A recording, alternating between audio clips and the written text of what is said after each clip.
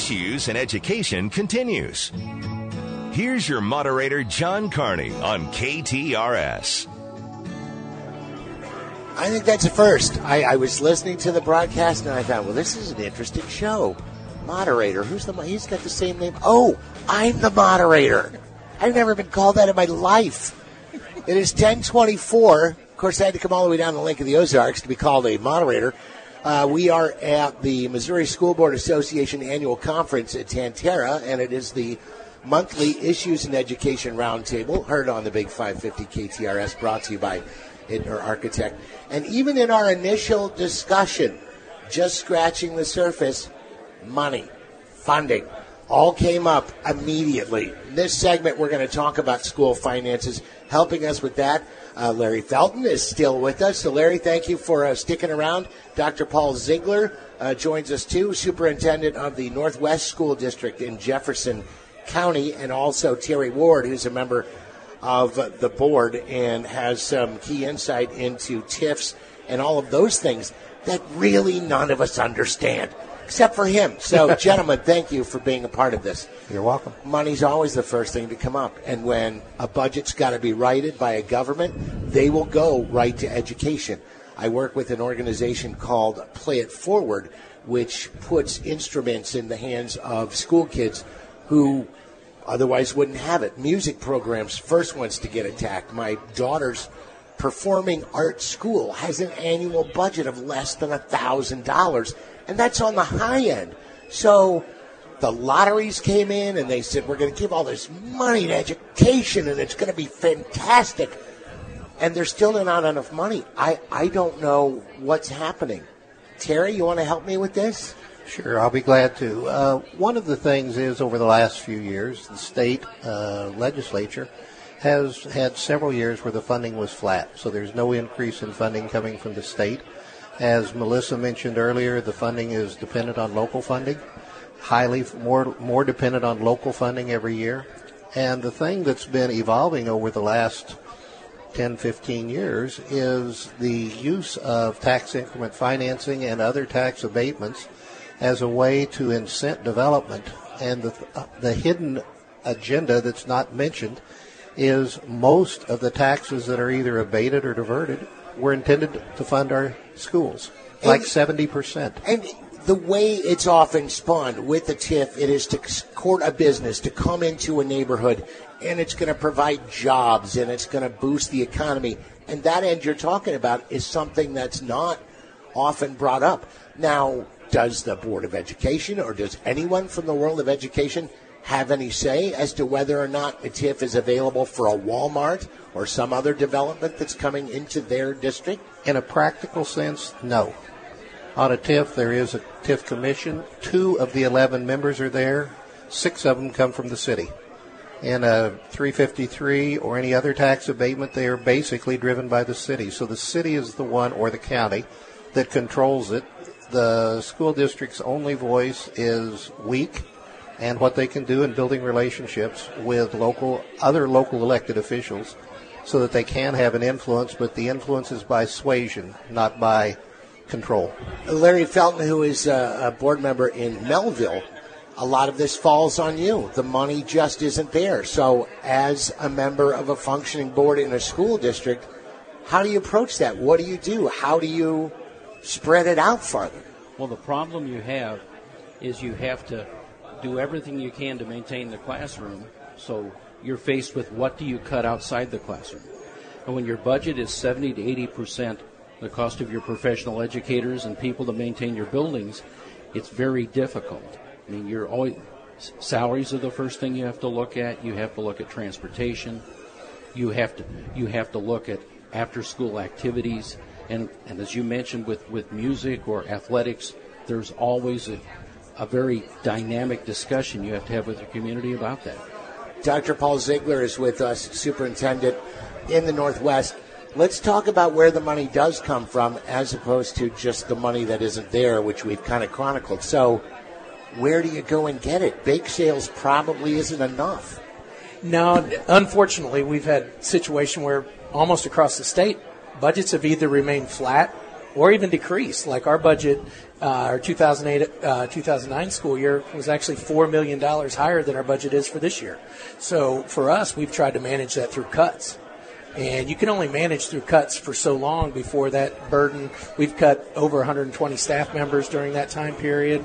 We've cut some programs, at risk, gifted, things like that. So we haven't really found more money. We've just managed through cuts. As a parent, and I will complain about it, but you know, I'm buying the wrapping paper. I'm buying the tins of popcorn. I'm getting God knows what, and it's constant. But I do it for the school, and of course, if the kid turns in $25, he gets a plastic thing that's going to break, and it means the world to him.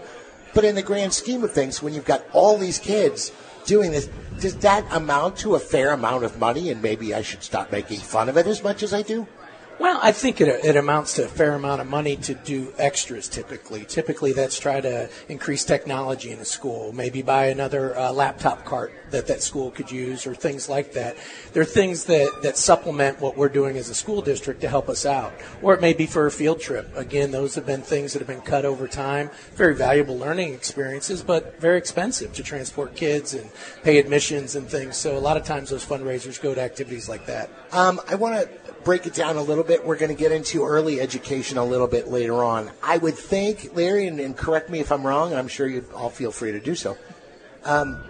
Is early education less expensive to a district than higher education?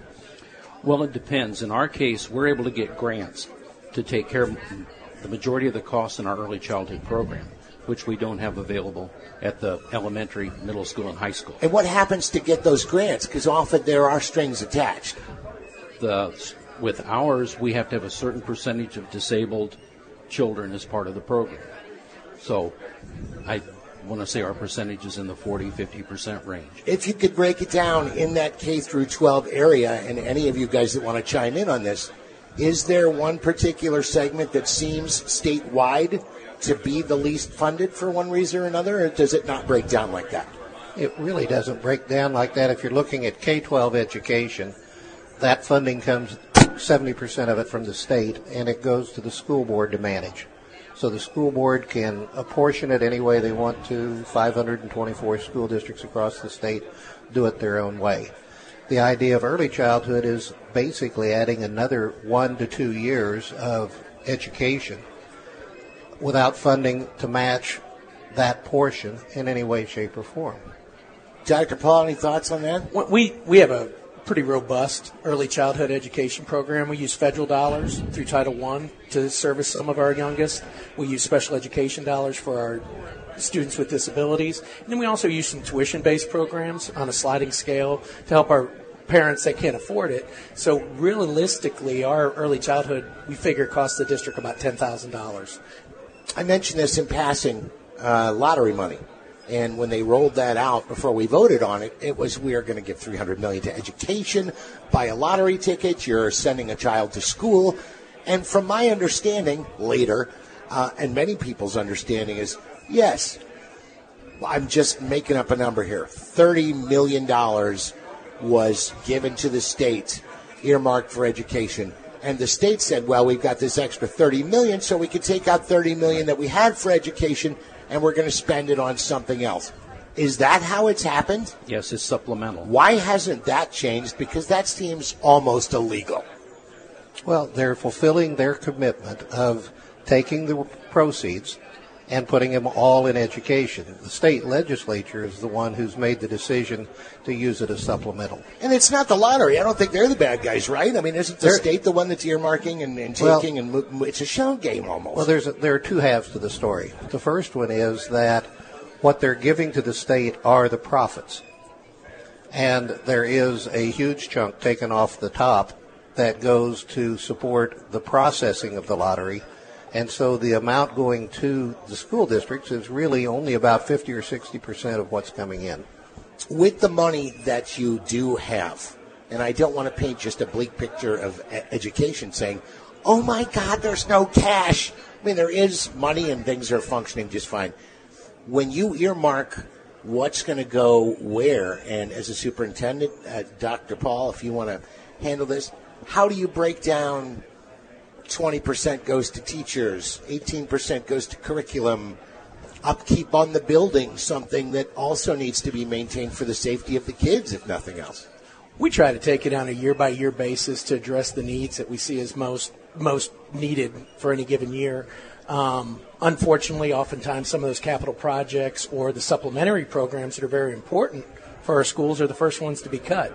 And for us, we've adjusted that and cut back on at-risk programming or gifted programming or things of that nature that aren't required by the state, but certainly are things that our kids need.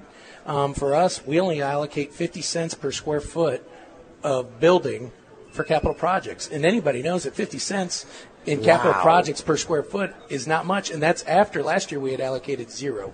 Is that statewide, that number, or is that just in your district? School districts set that their own self based on their budget and what their needs are. So for us, that's the way we've managed those reductions, mostly in state funding. Our local funding has remained relatively flat, but over the years we've watched that grow into a larger percentage of our budget because our state funding has decreased so much. Dr. Paul Ziegler, also Terry Ward is with us, and Larry Felton, too. It is our Issues in Education Roundtable discussion brought to you by Ittner Architects, and a great opportunity that we have because we are at the MSBA annual conference at Tantera. A lot of things left to cover. In fact, we will get into standardized testing, and it is confusing. And Common Core, I'm going to get an education. I'm sure you are as well. It's 10:35.